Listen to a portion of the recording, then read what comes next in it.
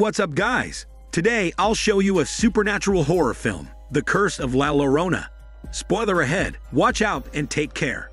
The movie begins in Mexico centuries ago. A family composed of two boys and their parents play joyfully in the meadow. The younger son gives the mother a beautiful necklace, and she says that she will treasure it forever. But the idyllic scene is ruined when the younger son realizes that his family has disappeared. He runs out of the meadow and into the woods.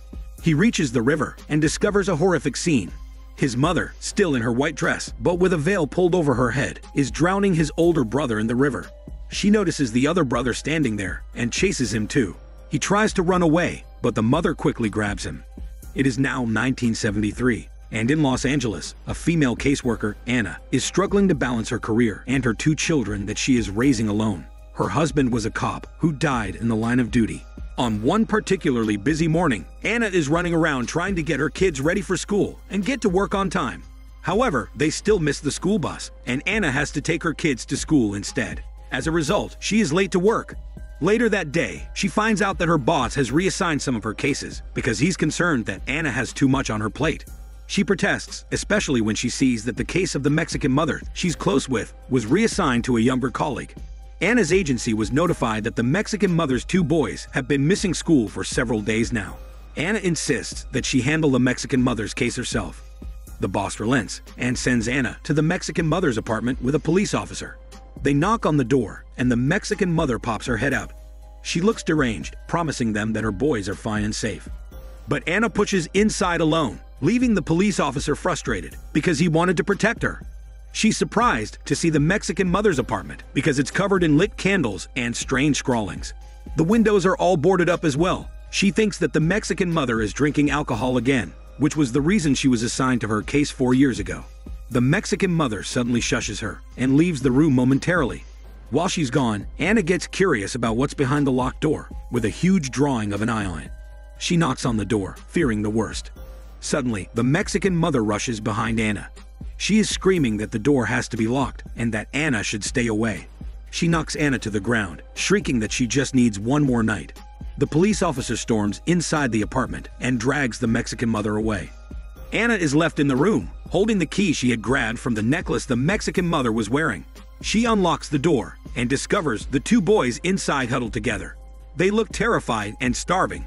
They say that they are afraid of a certain she, and Anna assumes that they are talking about the Mexican mother.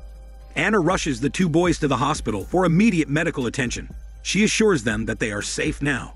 She also notices that they have burn marks around their wrists. The boys explain that she made those marks on their wrists. Again, Anna assumes that they are talking about their Mexican mother. When she gets home, Anna sees her son playing in her husband's office. He's play acting as a cop because he misses his father. This makes Anna emotional. The Mexican mother's boys spend the night in a shelter. One of them starts sleepwalking, and the other follows him out into the darkened hallway. He points at a woman slowly walking toward them. Anna receives a call in the middle of the night. The boys were found dead in a nearby river. She's shaken by the news and struggles not to cry.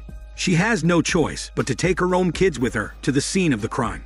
But she does instruct her son and daughter not to leave the car. Anna talks to the detective handling the case. He explains that the Mexican mother's boys died due to drowning. She can't help but blame herself, and the detective assures her that it was not her fault. Moments later, the Mexican mother arrives at the scene and howls in grief. She screams at Anna and blames her for letting her boys be taken by La Llorona, the weeping woman. Anna is confused, and other policemen take the Mexican mother away in handcuffs, since she's the prime suspect as of now.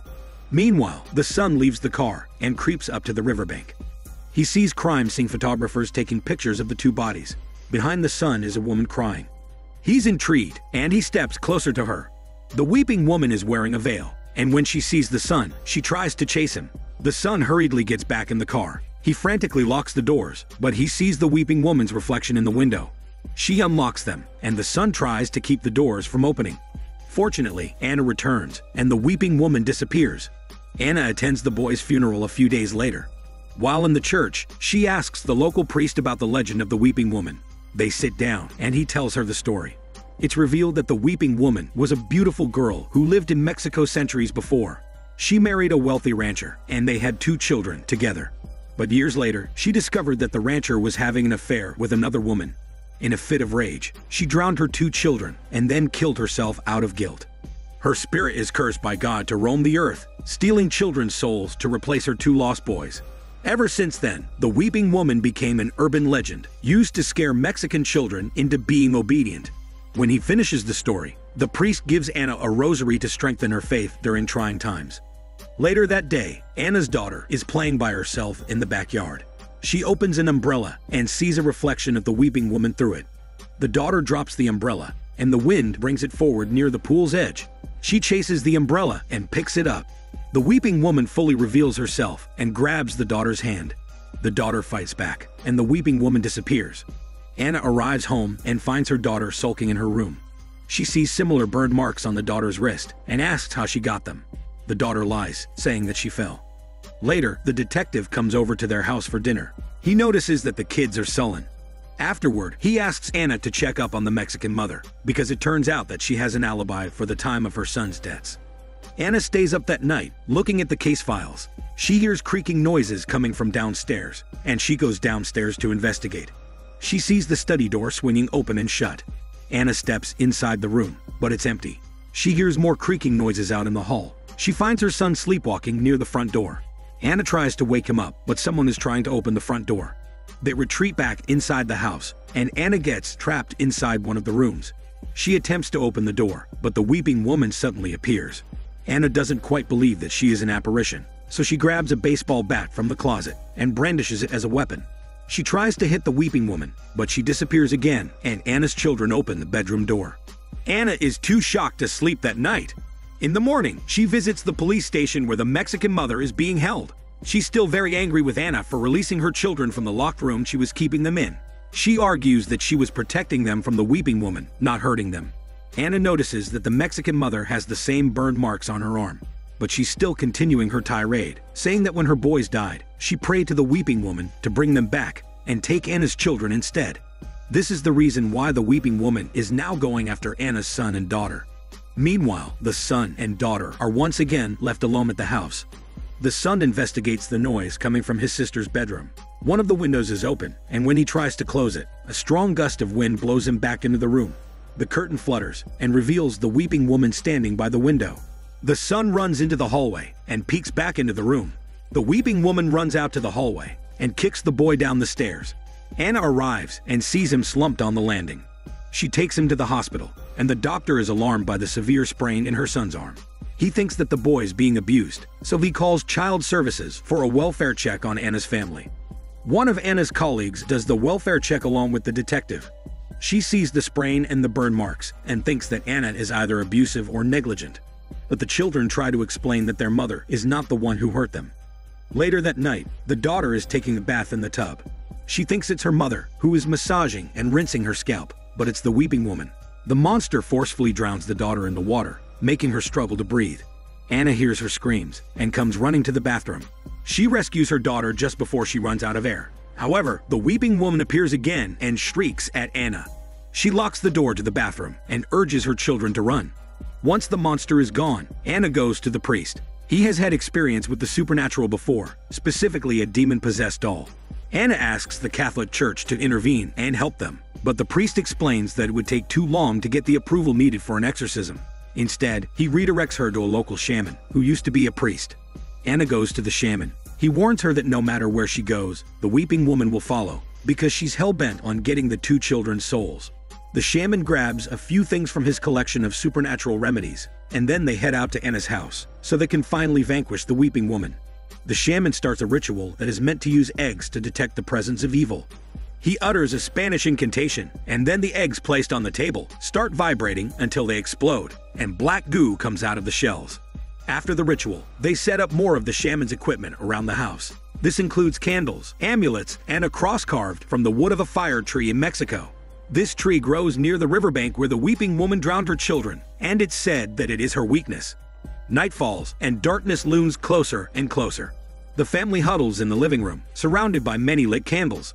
The shaman is standing guard over them, with his protective charms. If the flames start to flicker, that means the Weeping Woman is breaking down their defenses.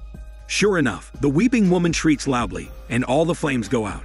Faint whispers are heard from upstairs, and the next thing they know, the Weeping Woman is hovering above them. She yanks Anna and slams her against the wall.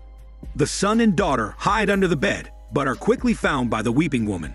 She tries to drag them down the hallway, but the shaman steps in and casts her away with one of its herbs.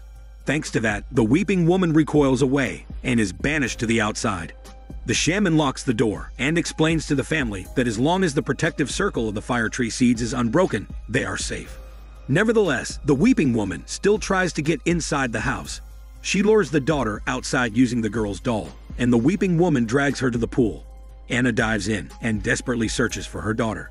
The daughter is unconscious at the bottom of the pool, and the weeping woman attacks Anna underwater. While all this is going on, the shaman sprinkles fire tree seeds on the water and prays in Spanish. The weeping woman weakens again, and she disappears. Anna and her daughter surface out of the water. In her hand is the weeping woman's necklace she grabbed when they were scuffling.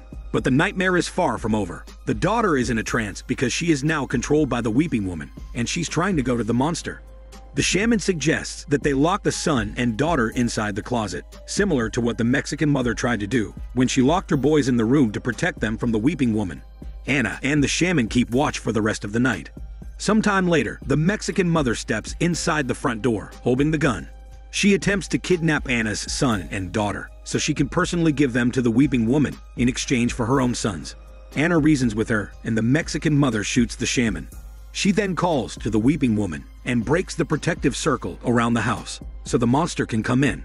A huge gust of wind blows the Mexican mother to the floor as the weeping woman enters. She grabs Anna again and locks her in a separate room. The son and daughter scurry away into the attic to hide. They run behind the storage boxes inside, but the weeping woman still finds them. As she stalks toward them, the son reveals the necklace. The weeping woman's monstrous face fades away, and for a moment, she looks human again. She remembers the love her sons had for her, and she cries. But as the daughter inches backward, she accidentally takes down a cloth covering a mirror. The weeping woman sees her demonic face reflected in it, and she is a heartless monster once again. The Mexican mother gets a change of heart, and she realizes that it's cruel to put another mother through the pain she experienced, so she frees Anna from the locked room. Anna hurries to the attic and hugs her children in a desperate effort to shield them from the weeping woman. The shaman appears and throws the fire tree cross to Anna, who then uses it to stab the malevolent entity in the chest. The weeping woman disappears for good. In the bright light of the morning, all is well again. The family says goodbye to the shaman, and they thank him for saving them. The movie ends with the kids being carefree and running to the house to play. However, Anna gets an eerie feeling. She stares at the puddle of rainwater in front of her house, sensing that maybe the weeping woman will be back. This is Daniel CC Movie Channel. Stay safe and enjoy your day.